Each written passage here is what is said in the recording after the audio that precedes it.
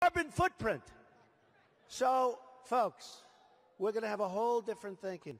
I've been saying for a long period of time, take the oil. Remember? Remember this about me. I was against, because I've had Hillary say, I don't like Donald Trump's tone. And I've heard Jeb say it too. I don't like Donald Trump's tone. You know, he's a low-energy guy, so he doesn't like my tone. But honestly, he said, and she said, and they said it the same day. And I thought to myself, well, I can tone it down. I'm a smart guy, I'll tone it down. Then I said, wait a minute. I turn on television. They're chopping people's heads off in the Middle East. If you're Christian, the head comes off. If you're not Christian, the head comes off. We haven't seen stuff like this since medieval times, all right? Medieval times. And people are worried about my tone.